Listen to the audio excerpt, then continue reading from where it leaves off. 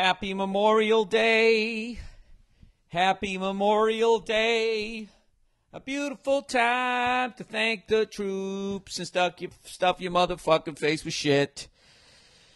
Right? Isn't that what you're doing? Let's all have a moment of silence for everyone who made a sacrifice for this country.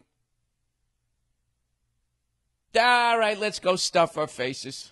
Right? Isn't that what every fucking holiday is?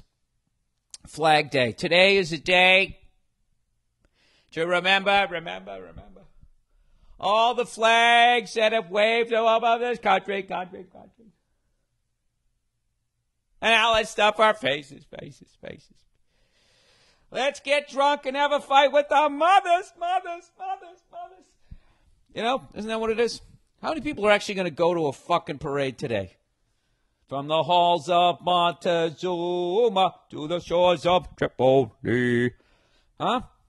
Who can sing beyond that fucking 2 lines other than a goddamn ex-Marine or a current Marine? One or the other. Is that what they do when you join the Marines, by the way? Do you have to sing that song as some drill sergeant is in your face? I didn't hear you. You fucking screaming, I'm from the halls of bullshit. You're singing like one of them queers. Right? I commend anybody who's in the military service simply for the ability to get through boot camp and having somebody screaming in your face and just pushing down every ounce of your being to not, like, just punch that guy right in the fucking face.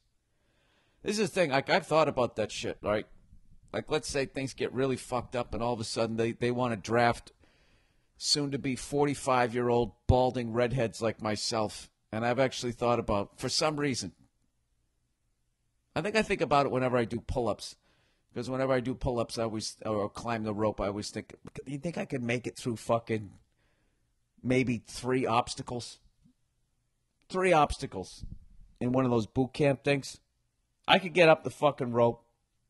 I probably couldn't do the required amount of pull-ups. But I wonder if I could just get out of the drill sergeant, you know?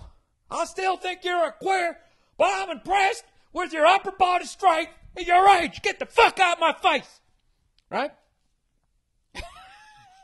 Could I at least get one of those? But my thing is, if someone was screaming in my ear like that, like I got tinnitus or tetanus, however the fuck you say it, I have it in one of my ears. So if the guy's screaming in my ears, I'd have to be like, Yeah, excuse me. I'm not trying to not be Marine-like, but I just want to let you know that I played a lot of drums, and my ears, they're very sensitive. If you could just, you can continue with the insults. I'm not trying to tell you how to do your job, but if you could just somehow bring the volume down.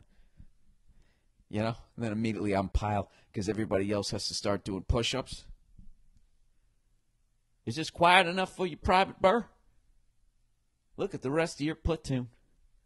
Sitting here doing push-ups because you don't want me to yell too loud. Just exactly how quiet do you think war is?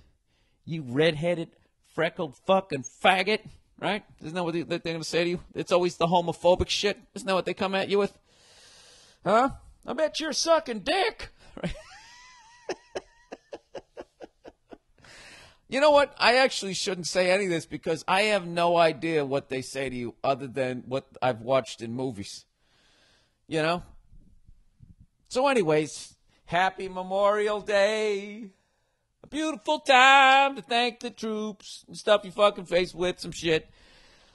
That should be the official Memorial Day. I think the only people who truly appreciate it are people who have actually served and know people who have served.